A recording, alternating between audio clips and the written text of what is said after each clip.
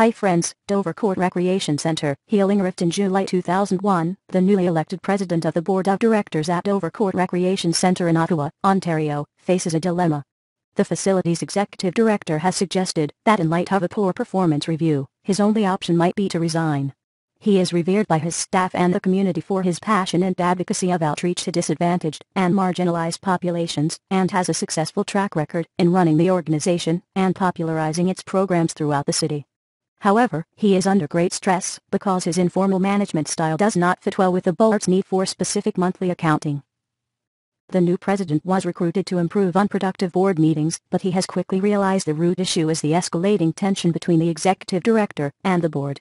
Confident that he can use his consulting background to deliver a solution to the conflict that threatens to undermine the center's strong reputation, he needs a plan and must act on it decisively and immediately.